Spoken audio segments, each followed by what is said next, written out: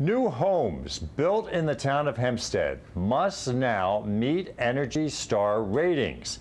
And as Danielle Anzelone reports, that should mean energy savings for new homeowners.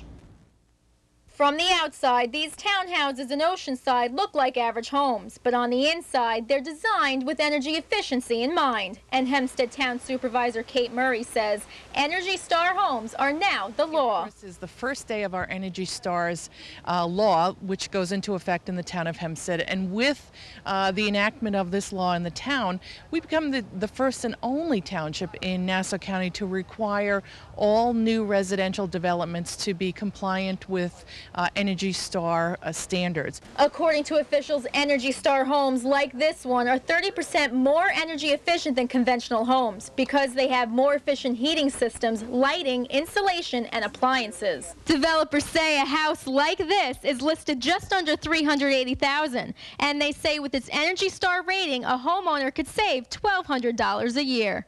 So we asked just how they test for an E-Star home. What they do is they actually take the door off the house and they do what's called a blower door test.